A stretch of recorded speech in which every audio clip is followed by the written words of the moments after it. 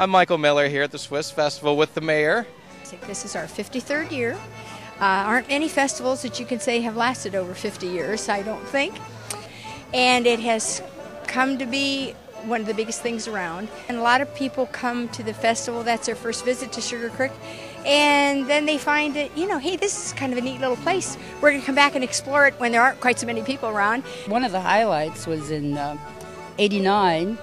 My daughter, Heather Sugarcreek, was festival queen, and that was exciting for her and for us.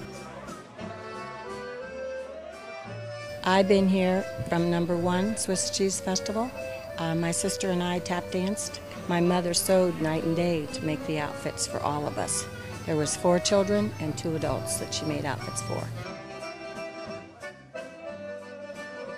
Now they tell me all about the apple fritters are the thing here. Tell me about your apple fritter. Well,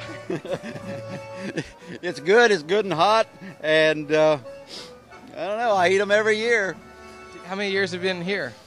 Oh, I came to my first Swiss Festival in 1957, so, and I haven't been here every year, but I've been coming for 48 years, I guess. Okay, so it's been 50 years of apple fritters for you. 50 years of apple fritters, that's right. You are watching Amish Country Television.